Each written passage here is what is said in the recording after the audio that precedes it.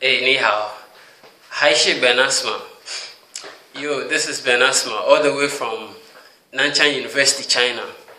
And this is my second update on my USMLE preparation.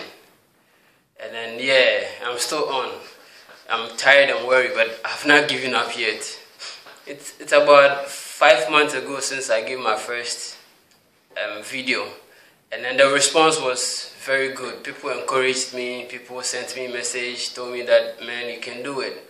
So I just want to say thank you to everybody who took the time out to send me a message and encourage me. Thank you very much. And I really needed that, you know. And I don't know if I should say fortunately or unfortunately, but I think now I should say fortunately, my application was rejected the first time. And so I had to re-register again. And that bought me extra time. So I could, get extra time to prepare. So I was supposed to take it November, but because it was rejected, it was postponed to March. And so now I'm taking it March 17th, 2014. So that means that I have like 35 days more to my exams. And yeah, I'm a little bit excited, but also anxious. Yesterday I took USMLE World assessment, online assessment test, and unfortunately I failed. And yeah, I failed, and I was happy. And no, I was not happy because I failed, but I was happy because I understood most of the questions they were asking. USMLE questions are not direct questions. Sometimes they are maybe two-step thinking process question. And so they'll give you the scenario, and then you have to be able to deduce which disease and then which drug, and before you can go and answer. Maybe they ask you about the side effect of the drug which was used to treat that disease. So you have to be able to know which disease, you have to be able to know which drug you're supposed to use to treat those diseases, and you have to know which of the drugs have that side effect that they're asking you about. And so yeah, I was happy that I was able to get that, because my first assessment test that I took was horrible. I couldn't understand any of the question. I was just choosing any answer that I thought it was okay. But yesterday's one, I think that it's kind of improvement for me. And then on the other hand, I was also a little bit down. I was down because I thought, what if what all those people told me was true? What if what they told me to give up, that it was difficult, that I cannot pass, that I'll be wasting my time, that I'll be wasting my money? What if it was true? So I was, it hit me like a ton of brake.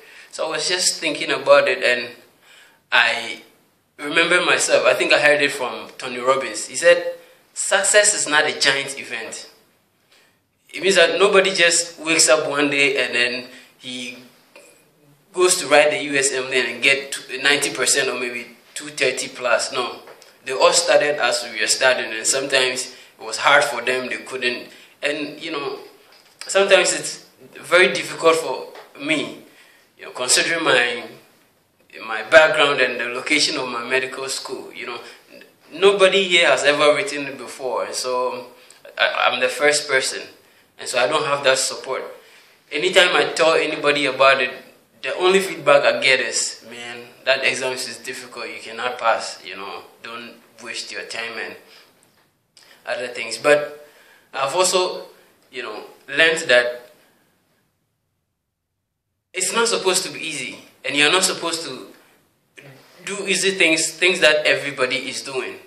And then, as we all know, that if it was easy, everybody would do it. And so it's a kind of challenge for me that I've taken upon me. I know it's very big for me, but I read from Brian Tracy. He said, whatever you want to succeed in life, you need only 2 steps. And the first one is, you have to determine what you want. You have to be specific about it. And the second one is, you have to determine the price you're supposed to pay and resolve to pay that price. And so yeah, that's what I've been doing. This is what I want to do, and I know it's tough, but I've resolved to pay any price that will take me there. And that's how it is. And this is the kind of quality that we should all have, because trust me, on the process of preparation, there will be so many opportunities for you to give up. But what you have to remember is that winners never quit and quitters never win.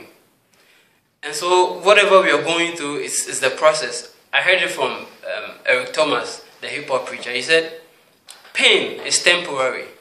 It may last for a minute, an hour, or even a year. But eventually it will subside and something else will take its place. If I quit, however, it will last forever. And so when I look back, I've come a long way preparing and learning and putting in much effort, money and energy and everything, so I cannot give up now. And so I'm just going. I don't know how I'll do it. I don't know how I'll get my target score, but if you do a little research, it will become very clear to you that all the people who had higher scores on USMLE, they didn't know how they were going to do it.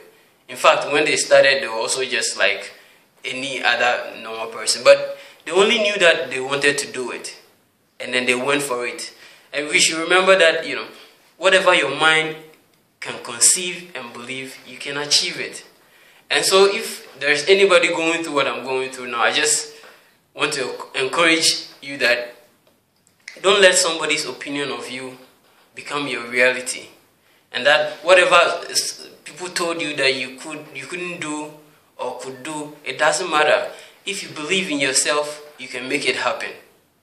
Yeah, so I just came through to share my experience with you that the USMLE World Online Assessment didn't go well. But I'm hoping to take the NBME 3 weeks to come. So I'm just preparing so hard. And then I'll probably update, the results of my NBME.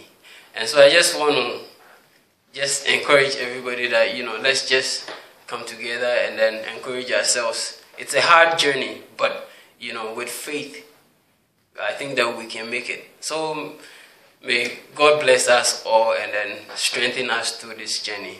So, 我很高兴给你们说话，再见。